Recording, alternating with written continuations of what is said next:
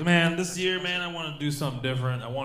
So me and my family ain't close, so I wanted to try to be close to my family since I'm out here and they're in Vegas. So I attempted to do like a family text, like a group chat. Who does that with their family? Group chat with their family?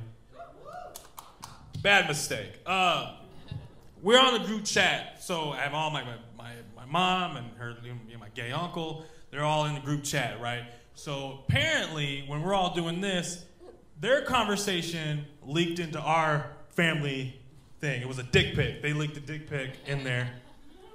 And everyone was mad. You're like, oh my God, my kid has my phone. You should know. And she was like, hey, I'm sorry. Me and him were having a private conversation. Okay.